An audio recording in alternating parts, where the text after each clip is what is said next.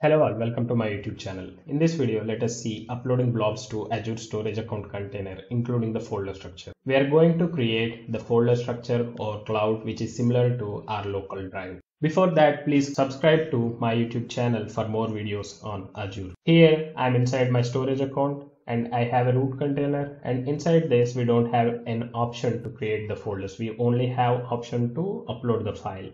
We can follow certain approach to create the folders using this UI also, but let us do this with the programming first, and I'll show you the way to create the folders using this UI at the end of this video. As we need connection string of the storage account, let us copy it first.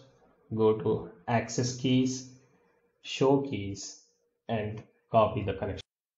Here I have a root folder, and inside this we have some files, and it has level 1 folder, it has one file, and level 2 folder, and under level 2 we have one file. We are going to upload all these files including this folder structure to that container. In my console application, I have already added the NuGet package azure.storage.blobs using NuGet package manager.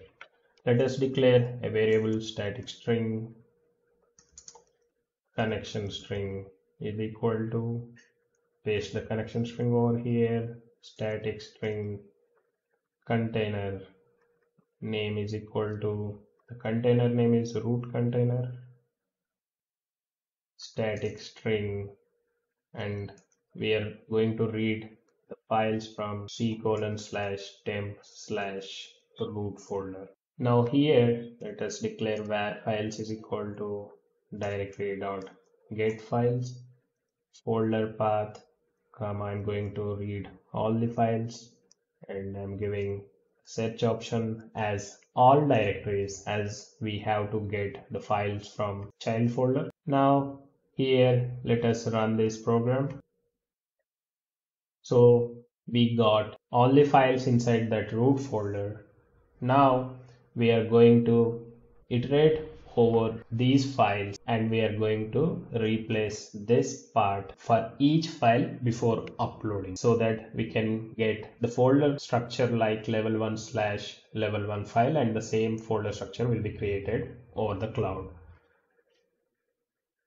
Let us declare blob container client.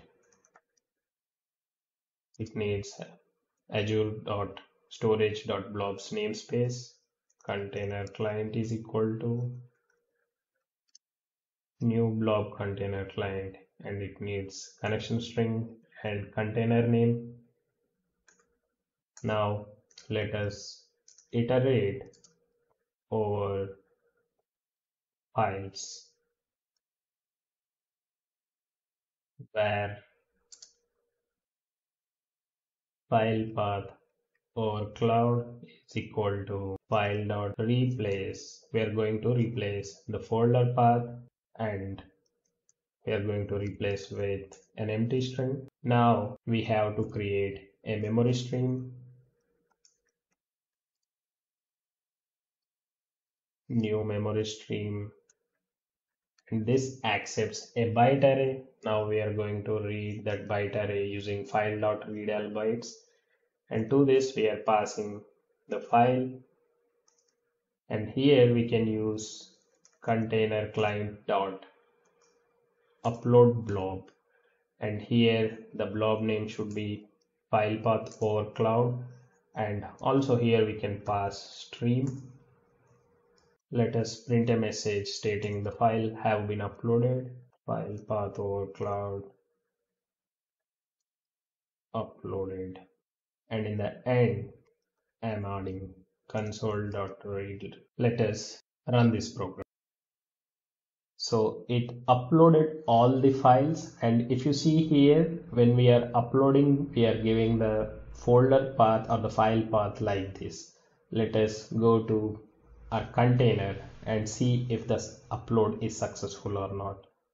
If you see here, we got all the files that are there in that root folder, and inside that the level 1 is created, inside that level 1 file is there, and level 2, inside the level 2 we have the file which is there inside the level 2. Let us follow the similar approach to create folders under level 2. I'm clicking on upload over here, and I'm choosing a file,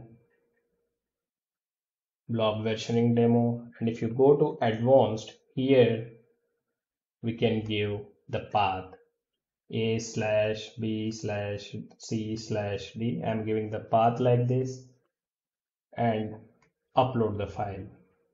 So the file is uploaded, and as we gave the path like this, it gave the folders like this.